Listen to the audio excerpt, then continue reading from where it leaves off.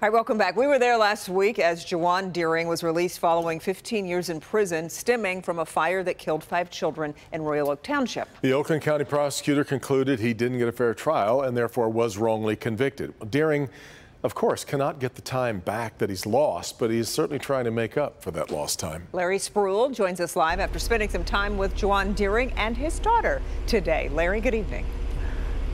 Good evening, Kimberly and Devin. The last couple of days have been eye-opening for Juwan Deering. He is now out of prison after serving 15 years for a crime he says he did not commit.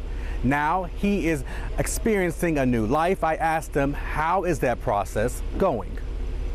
And I never gave up on hope. That's what I say. You got to have faith. Deja Deering Poole says it's these moments and conversations she dreamed about when her father was gone. She was 16 when her father was sentenced to prison. She's now 32, and her dad is home. We've been wonderful. We've been good. Finally being free, finally being out of the restraints of something, for something I didn't do. Juwan Deering was sentenced to prison in 2006 after a jury convicted him of setting a Royal Oak Township home on fire with 5 kids inside. 15 years later, a judge vacated his sentence after Oakland County Prosecutor Karen McDonald told the judge 3 informants who testified against Deering asked the former prosecutor for favors. Deering was released from prison. I asked Deering how he is getting accustomed to his new life as a free man. So far, I'm just taking it one day at a time, and it's wonderful to be free. Deering says he first ate at Fishbones and recently went to a concert with his family, but he says a lot has changed over the years. Yeah, that phone.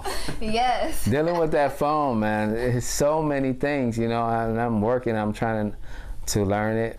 I'm blessed to be here with my family, and it's just overwhelming, but I'm getting through it.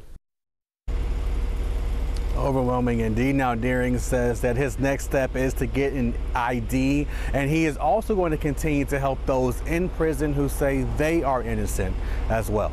We're live tonight. Larry Spruill, Local 4. Larry, he mentioned the technology and the cell phone. I can imagine that has to be so overwhelming. It's overwhelming for so many of us who've been using it for years. Right.